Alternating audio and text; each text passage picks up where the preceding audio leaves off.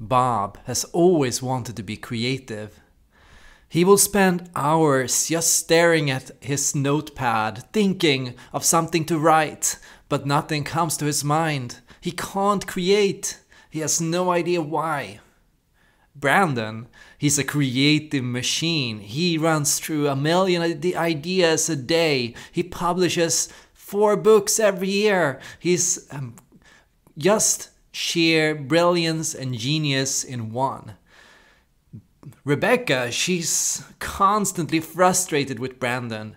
I mean, why can he never do anything properly? He keeps leaving doors unlocked. He keeps forgetting to close the kitchen when he opens it. He keeps finding himself leaving spelling errors and mistakes and notes around. He forgets to clean up after himself.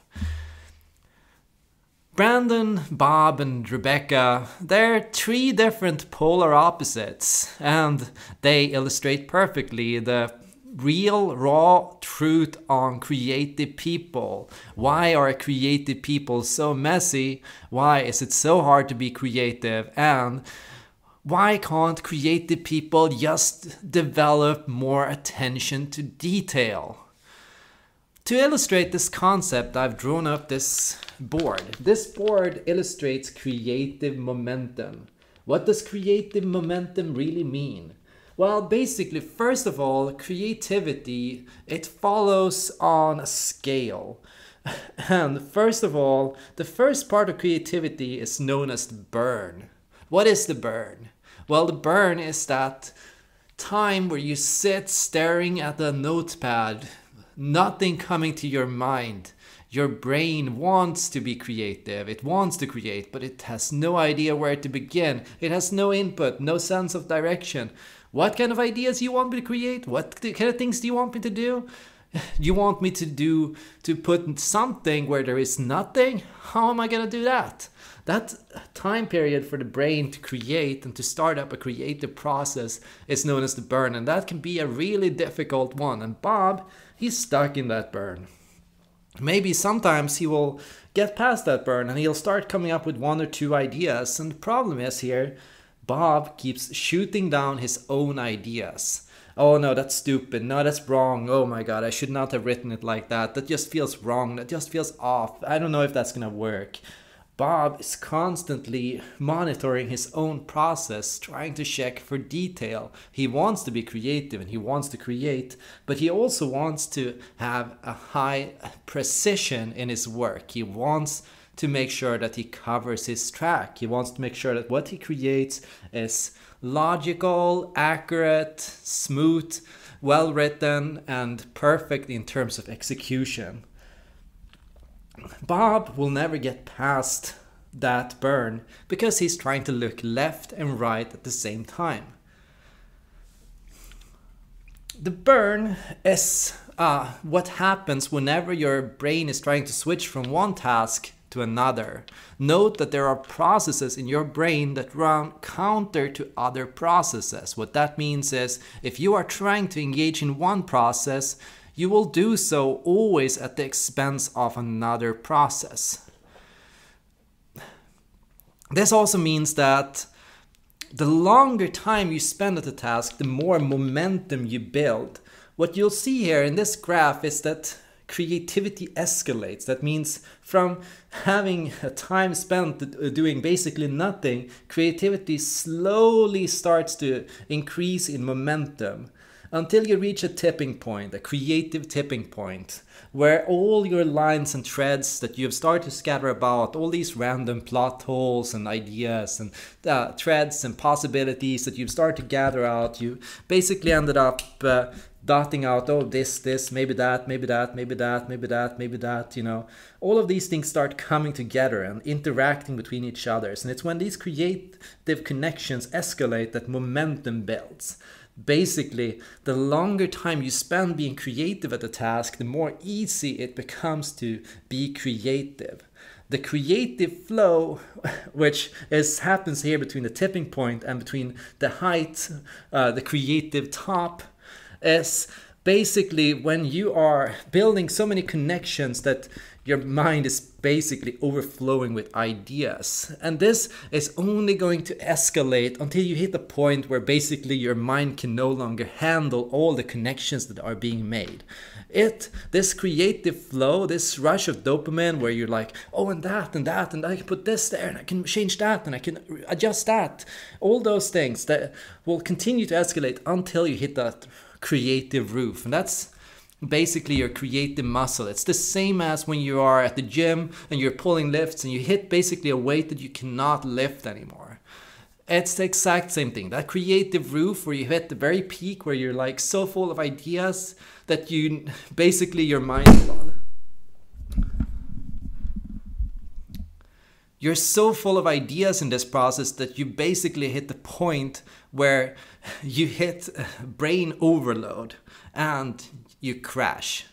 The crash is an important part of the creative process, and it will happen every time you hit that roof. Every time you are so creative that basically your mind hits an error. Too many ideas. RAM overloaded, you know. For some people that roof is lower, and for some people that roof is higher. And that's why some people are able to be incredibly creative. Now, I consider myself to be an incredibly creative type, and you should see it. I've published hundreds of videos, I've written thousands of articles. I'm known as a creative at work and in every domain that I go. Creativity is one of the most fun things for me, and one of the things I enjoy the very, very most in life. However, a lot of people will say that, hey Erik, these things that you create, they're kind of sloppy, you know? For example, I released a new personality test on objective personality recently. I'll share the link down below if you're curious. And this test, when I released it, it had several bugs. It's the first ever 512 type personality test out there. No other personality test has that many personality tests programmed in it. The algorithms that I use to build this test are some of the most complicated that I've ever written. I've spent hours writing this test and proofing it. I've spent, I think, more than a week making sure that it was correct. The amount of time spent building this and putting this all together is huge, but for somebody that just looks at it, it can be easy to look and say, hey, this algorithm is broken, or this scale that you built in this particular spot, it should have been different. And it's so easy to look at this and to say, hey Erik, why don't you spend more time proofing your work? Why don't you spend more time working with attention to detail? Well, the reason why I brought up Brandon, Bob, and Rebecca was because we don't have to, and we should not have to choose. If we are forced to choose to spend as much time on creative thinking as we are on attention to detail, we will lose creative momentum. That means if you are constantly trying to proof and fix your own work and edit your own details and make sure that you maintain a degree of precision, you might stay in this sweet spot. You'll get stuck, just like Bob. You'll find yourself constantly going back and forth, and you'll find yourself never getting anywhere. Yeah, creative types are comfortable.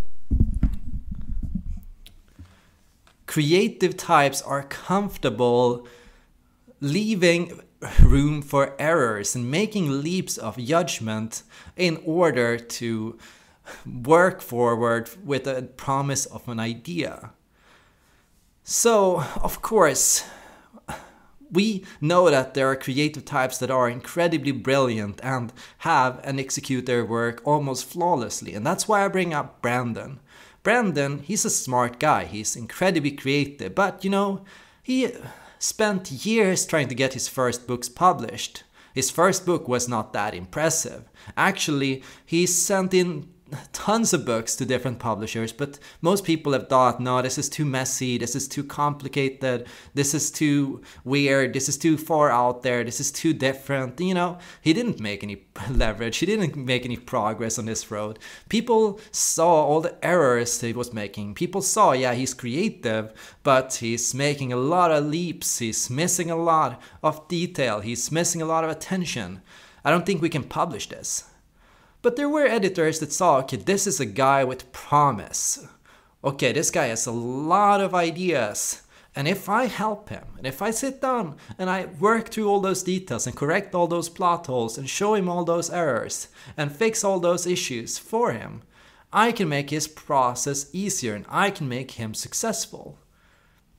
Yeah, as a creative, if you are incredibly creative, probably the best thing you can do is hire a proofreader, find an editor, find people that love and have high attention to detail, people that enjoy spending time fixing and troubleshooting and editing and proofreading all your work, people that enjoy that stuff because they're out there. You know, just as you enjoy and want to spend all your time being creative, there are people out there that enjoy editing, fixing and proofing and building and correcting and structuring and organizing information. So the best thing you can do is find people to do that for you so that you can spend as much time as possible in that creative flow. And that brings us to the problem of individualism. Individualism was a movement that came about in the 1900s, and it was a really important one, an important step in human evolution, because up until that point we had been very tied down by our tribe. Most of us grew up in small villages where everyone knew everyone, and everyone worked together on the farm and on mutual projects to work together. You know, individualism was the break of that. It was, hey, I can go out and do my own thing and become successful and rich doing my own business and running my own tasks and working on my own projects. Individualism was great. However, individualism has a set of problems. First, if you're all alone working on your own projects, there is as much of a chance that you're going to make it as that you're going to break it. Yeah, you're just as likely to succeed and reach and jump into new heights as you are to fall and drown. And if you're all alone, nobody's gonna help you if you're out there floating about, unable to get through life, constantly stuck on the waves, you know. Nobody's gonna be able to help you. There's no security net. And that means you're gonna be a bit afraid, a bit cautious. You're gonna be like, I don't know if I can venture that far out or take that many risks because I don't want to crash, I don't want to drown, and nobody else is here, so nobody else is going to be able to help me. But if you know that you have a security net, if you know that you have people around you that pick up your slack, people around you that are going to help you, it's going to be, oh, actually I can swim pretty far out because I've got this rope tied to me and the people out there that are going to help me if I start to twitch it, you know. Creative types benefit from having a community that enjoys and finds interesting to hear about new ideas. That means surround yourself with open-minded people that enjoy hearing about new thoughts and new theories. If you can have these kind of people around you to monitor, test, and give feedback on your work, you're going to find it a lot easier to spread your wings and to say and try and do new things. Now, one problem that can come about from having this community is that this community might try to tie you down or hold you back. A lot of creatives can end up feeling stuck in this community because you'll find that there are things that you're allowed to do and things you're not allowed to do. When you are surrounded by people, friends, family, you might find that your friends and family members are always giving you a hard time. They're always going like, yeah, that's not politically correct, or you can't say that, or you cannot do that, or you cannot work with this idea, and you should go into that career, and you should focus on that. You know, like you have people around you that will try to insert and control your path and destination and journey. People that are trying not just to help you succeed, but also people that are trying to shape and form you into what they think you should be. And that's why it's so important to know that you want to find people that are open-minded and curious, and people that are not afraid to let you drift. People need to be okay with letting you drift. They need to be okay with the fact that sometimes you're gonna say stupid things. Sometimes you're gonna make certain leaps that you shouldn't be doing. They should be people that know that, okay, this is his process, this is part of his flow, this is part of what he does. He's gonna go into this direction and it's gonna look weird or it's gonna look off, but I trust him. I have faith in the fact that he knows what he's doing and he's gonna wrap it all together and bring it in the right direction. If you can have people like that focus on just being part of and following your process and listening to you and hearing you as you go through all these weird shifts and turns, it's going to be a lot easier to be creative. That means you want to have people around you that aren't going to micromanage your process too much or try to hold you back too much. Yeah, if they tell you, no, I think you should go into children's literature instead with this kind of writing, and you feel like, no, I want to go into fantasy or science fiction, trust your gut, don't let other people hold you back or micromanage or control or pigeonhole you too much. And that's the other part that I want to bring up on creativity. I'm going to show you a clip real quick about Brandon Sanderson. Brandon Sanderson is a really successful writer, and he's able to publish up to 2 books every year, and he's known to be one of the fastest writers out there. He's on a pace similar to Stephen King when it comes to writing, and that's really incredible. And in this clip, you're going to see how his brainstorming process works. And what I want to show you with this process is that he doesn't just create or have ideas, but he's also very good at managing a creative flow. A part of being creative is not just having ideas, but it's having good ideas. That means knowing in the direction and which way and in how to manage and to control your creative process. Anyone can have ideas. You can come up with the most random gibbly gobbledygook that you ever want to at any given moment if you want to, but to have good ideas and to be creative and to be attentive during a creative process and to not just create but to see these ideas are relevant and these are irrelevant, these ideas seem to have promise and these seem to not have promise. That is one of the core hallmarks of being truly creative. Creativity is not just to be able to have ideas, but it's the ability to manage your process and evaluate and to steer your creativity in a certain direction. So creative momentum requires you to constantly supervise your own creativity, not to evaluate or troubleshoot or pick it apart, but rather to say, these are the kind of ideas, or this is the way or the direction that I want this creative flow to go. Basically, do you want to have ideas about this topic or that topic? Do you want to have these? What kind of ideas are you looking for? And what kind of manner would you like to exercise your creativity? And part of that is learning to flow with your own values and your own interests. So if there's something you're super passionate about or something you care about very much, just making sure that your creativity stays within that arena of things that you're passionate about and things that you care about. And beyond that, it's noticing what kind of structure that works best for your creativity, and that's what kind of structure supports your creativity and what kind of structure inhibits it. Note that there is a kind of criticism that is going to leave you feeling like everything sucks and like you're all out of energy and steam, and there is a kind of criticism that is going to make you go, oh yeah, and then we can do this. So know what kind of structure to fit your creativity, and that's why a lot of creatives actually have rules for how to be creative. Rules for how to be creative. Isn't that wrong? Isn't creativity supposed to be as free flow? Wrong. Rules are an important, integral part of creativity. Creative people have an incredible amount of rules, and you should ask them, what kind of rules do you have when you're being creative? Maybe they won't know, but if you listen to their creative process and you start having a brainstorm with them, you'll notice that they're very quick to steer and control you. They're going to be like, no, not that, not that, not that. They're going to filter, they're going to arrange, they're going to have a system or approach to which they are being creative.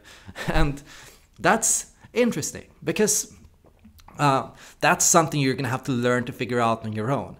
What kind of rules are going to support your creative flow, and what kind of method and structures are going to help you boost your ideas? Perhaps just sitting and staring at a notebook isn't going to help you be creative. Perhaps you need rules. Perhaps you need to write lists with systems to look at and bounce off. Perhaps you need to go out. Perhaps you need to work outside. Perhaps you need to balance input and output, so to have a discussion or a group session for it to be creative. Or perhaps you're going to need to distance yourself from other people or be more alone in order to support your creativity.